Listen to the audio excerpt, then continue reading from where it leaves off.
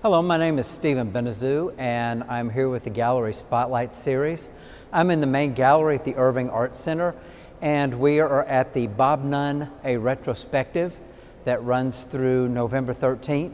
And I'm here to talk about one of Bob's paintings that's in the show. This is Homeland Refracted from 2010.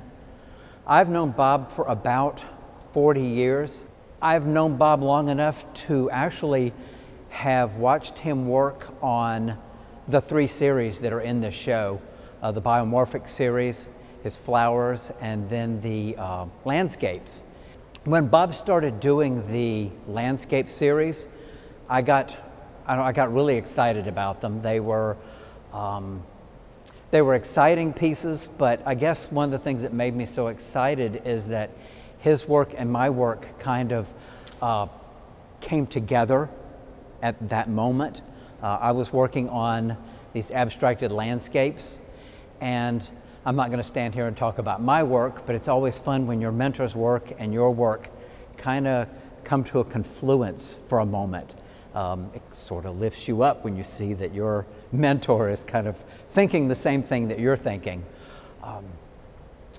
This abstracted landscape is sort of almost like a photograph or a painting of the landscape that you're looking at, but also it's a landscape that you're looking down on at the same time. So he's blended the two together. One of my favorite things to do when I fly is I have to have the window seat, and then I look at the landscape as we're flying over and all the varieties of that landscape. You get all the cities you're looking at, the rivers, the hills, and you can look off in the distance and see, what's coming. So with this piece, Bob's got that looking straight down from, like from an airplane, an aerial photograph, and then he's got the mountains off in the distance. There are several paintings in this series, in this show, that are like that. So one of the reasons I really was drawn to this piece is the vertical lines that run through it. Some of them diagonal, some of them straight up and down vertical. Those diagonal lines give more activity to the painting, more dynamic sort of aspects to the composition. The other reason I really like the lines in it is it makes the painting folded, so folded in and out.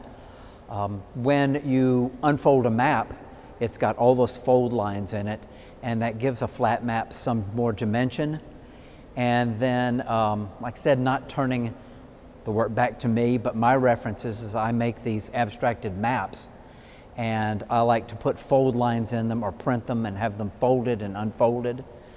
So again, our work kind of converging at that point, but also with the change in contrast, the light and dark of these fold lines, it sort of gives the impression that he's giving you different times of day, different times of year, different seasons in one image. One of the things that Cezanne did was he painted the same image over and over and over again at different times of day, different times of year, and he was experimenting and playing with the changes of light on the object he was painting, on the chapel. And so Bob has kind of done that here, where it's the same scene, but it might be different times of day, different seasons, different times of the year. Several of the paintings through here are in the style of these landscapes, but there's only a few of them that have these fold lines in them. And I was really drawn to that because I just love how the painting seems to go in and out as it goes across the canvas, as well as all the dimension and the aerial perspective he's put in the painting itself. So thank you for listening to me talk about Bob's work today here at the Irving Art Center Gallery. Come to the Irving Art Center Gallery and see the Bob Nunn retrospective. It runs through November 13th in the main gallery.